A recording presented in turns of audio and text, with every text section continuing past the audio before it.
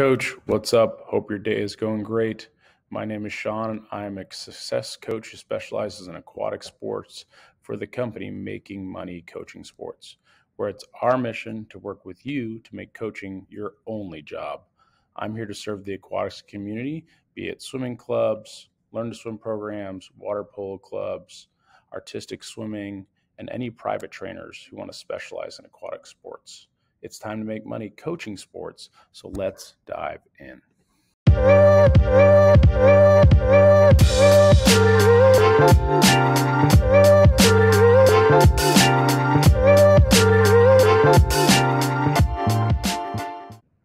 Okay, Coach, today, how to market your swim lessons. So we're going to talk about the best ways in which you can get clients to come to your swim lessons because you're the best of the best, right? You need to be the best of the best if you're going to get kids to come and do your swim lessons.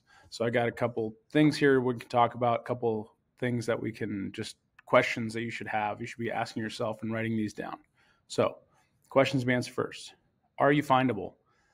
Are you on Google Maps? That dictates whether or not you have physical location or not. Do you have a main physical location that you primarily teach your lessons out of? That's a big deal to have a physical location. Location. What I've found is that location dictates a lot of what's going to happen in your area. If you're close to people, they will come to you because you are the closest thing, regardless if you're the best thing. So location is a huge factor. You want to make sure that your location is in a spot where there's a lot of younger kids that need to learn how to swim. And that way you're just in a prime real estate spot to get all the kids in your area, because parents want to find the shortest distance they can to actually get them to the lessons. If you are not on findable, you can still be findable on Google Maps if you have like your house, but you're not going to want to put your house unless you have a pool and you're doing lessons out of your pool, or there's a local pool that you do it out of. If you're not a physical location, say you're a traveling swim coach, okay? And if you're not a traveling swim coach, why not? Why not be a traveling swim coach? You can make so much more money because, again, location.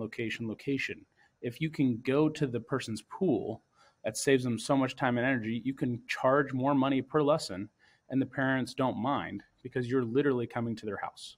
So why not do that? Do you have a website where they can reach you, right? So again, going back to being findable, do you have a name for your swim lessons? Do you have a name for your company where you do your swim lessons? Is it your name for the swim lessons? And they can Google your name and it pops up. Are you on that first search site that allows you to be popped up in the area? So if I type in swimming lessons Houston, right? If I type in swimming lessons Houston into Google, what's going to pop up? Is your thing going to pop up? Are you noticeable? Do you have an Instagram that also pops up, a Facebook that syncs to your Instagram? Do you have a Twitter? Okay. Do you have a TikTok that actually all links together so it populates in Google so you are there and you're able to be seen? Okay. Other big thing, if they have Peach Jar in your area, this is like the craziest, easiest marketing tool possible. Peach Jar in your area. You literally will buy an ad to send to schools and you pay per school. So you are literally sending it to the parents' emails about swim lessons. Parents want their kids to learn how to swim. You just have to be able to find and be a resource for them to show them that you're available. Okay. Your local church. Can you be in the church bulletin? That's another big one. Swim league in your area. If there's a swim league every summer in your area, your money will probably tick up most likely during the summer because more people have time. They can come different times of the day. They're not regulated by the school day.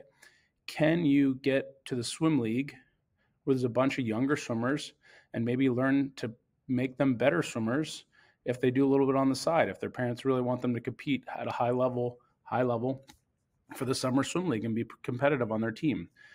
You need to be at a swim meet. You need to have a tent at a swim meet that has your brand on it, or just has a bright color for your brand, be it purple, something that sticks out, catches people's eye, and they come over to you and you talk to them about swim lessons. And make sure that you get their information. You need their name and their email address because that's when the marketing cycle will start.